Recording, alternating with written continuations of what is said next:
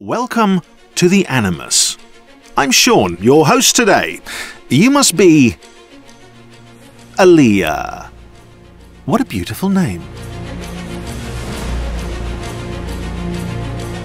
My name is Danny Wallace and I play Sean Hastings in the Assassin's Creed games and also in this Audible project. I am Tamara Lawrance and I played Aaliyah Khan. She's bright, she's tenacious, but we meet her at a point where she's encumbered with a sort of debt that she has to pay. She has to reimburse her friend and then she gets roped quite quickly into this adventure. I'm playing Isaac Newton, who is Warden of the Mint, and so he's been pursuing it himself, and then suddenly he is introduced to one of the Assassin's Creed.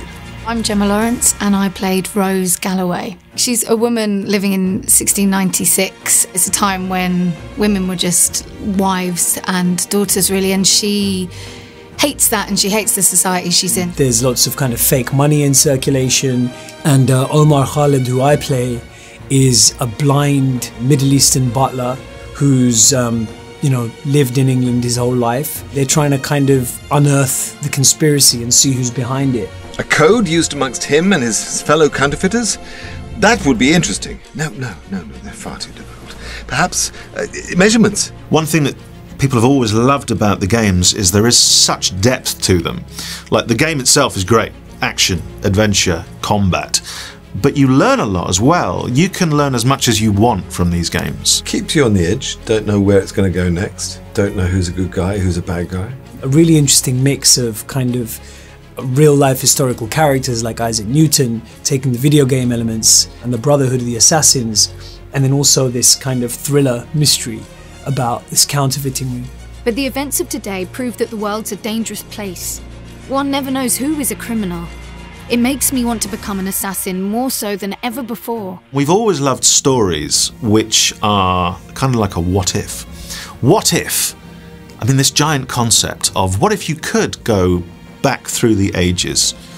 In this production, we get to know Sir Isaac Newton a little bit, and I think we all know a bit about Newton. And this is a chance to, again, in that great Assassin's Creed tradition, to find out a lot more. The thing that's great about audio is the fact that you can go anywhere, create anything.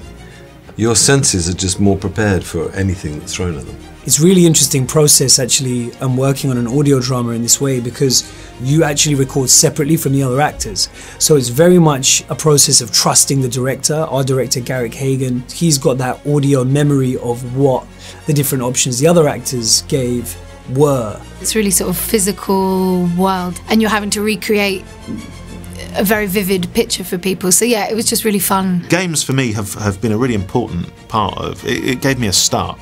Whenever something comes in to do with games, I always feel that it's a world that I know, even if everything has changed. When Jared came and said he wanted to partner up with me and make it happen and help raise funds for it, I believed he could.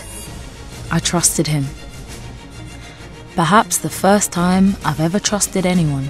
These days we all live such busy lifestyles, right? So having an audiobook on while you're cooking or while you're on the tube is just an amazing way to be able to absorb that information and to go on that journey without necessarily having to stop doing everything else and sit down with a book in your hands. I'd rather listen to an audiobook than not have books in my life at all.